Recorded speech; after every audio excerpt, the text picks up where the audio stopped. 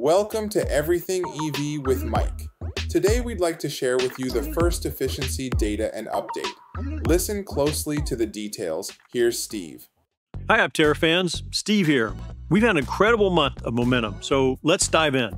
First up, the team had a great show at Interbattery in Korea where thousands of people were introduced to Aptera for the first time. We also met with key suppliers to deepen relationships as we move closer to production. If you haven't seen the trip recap, check out the video in the top right. Next, we had the opportunity to display Aptera's body structure in Paris alongside Mitsubishi at JEC World, one of the largest international showcases of composite material innovation. A big thank you to both Mitsubishi and CPC for their support in making that happen. And now for the really exciting part. We took Hermes, our track testing vehicle, on an epic solar road trip, starting in snowy Flagstaff, Arizona, and ending in the sun-soaked Imperial Valley. Hermes handled everything from mountain passes, desert winds, to highway cruising, all on a single charge, with solar power assisting the journey. If you haven't watched the full journey, please be sure to click the link at the top right. I can attest to you, you won't want to miss this adventure. Now, Hermes wasn't built for road trips. It was built to be disassembled and tested and refined and iterated on. It's a track testing vehicle meant to validate critical systems, but we couldn't resist taking it out on a 315-mile drive through I-40 and the Route 66 anyway. This wasn't intended to be a range test, but of course, we ran the numbers anyway.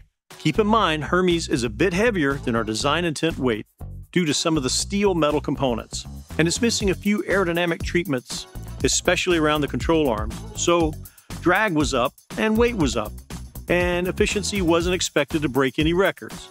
But before we get to the results, let's have a quick look at the EV landscape. This graph shows the most popular EVs on the market today, ranked by energy efficiency. On the far end, you've got the F-150 Lightning. On the high efficiency end, there's the Lucid Air and Tesla Model 3. And yet, Hermes delivered an impressive 122 watt-hours per mile. That's about twice as efficient as today's most efficient EVs. And it even outperformed Volkswagen's legendary XL1, a carbon fiber diesel-electric hyper-efficient marvel from the 2010s. That vehicle cost over $1 billion to develop. We've now surpassed it on real roads, under real conditions, with a fraction of the budget and no special optimization. This wasn't a lab test or a carefully controlled EPA cycle. It was a highway driving, elevation changes, overtaking, real traffic, exactly the kind of driving Aptera was built for. And we didn't even start with a full battery pack. Even though we didn't orient Hermes for ideal solar charging, the panels still added 2.4 kilowatt hours of energy during the trip, enough to cover 20 miles using nothing but the power of the sun.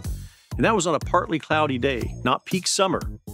What's especially significant is that most of this energy was harvested while the vehicle was in motion, through varying sunlight and shaded conditions.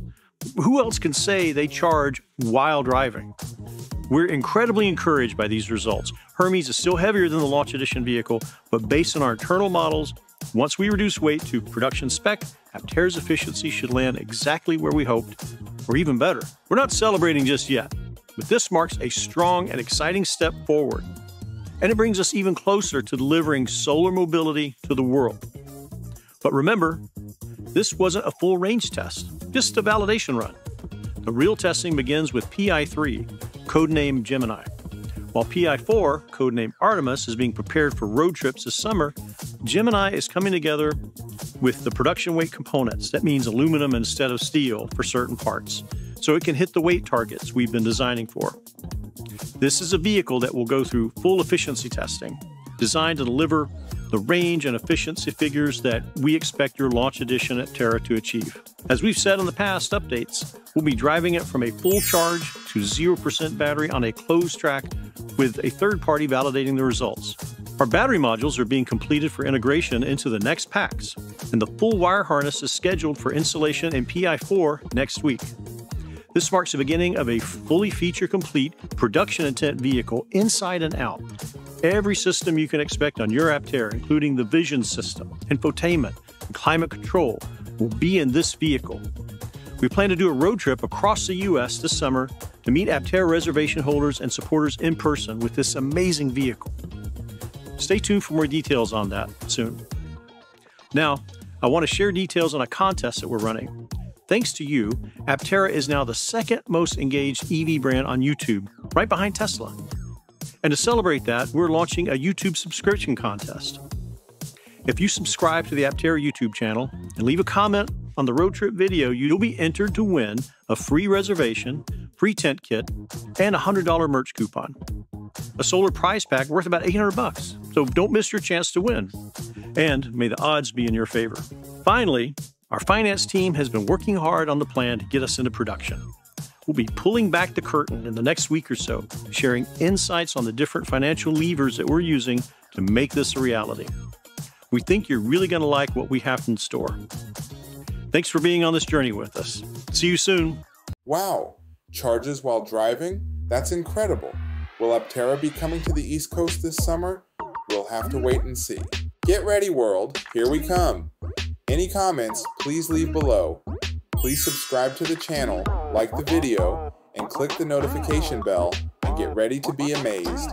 Thanks for watching and see you in the next video.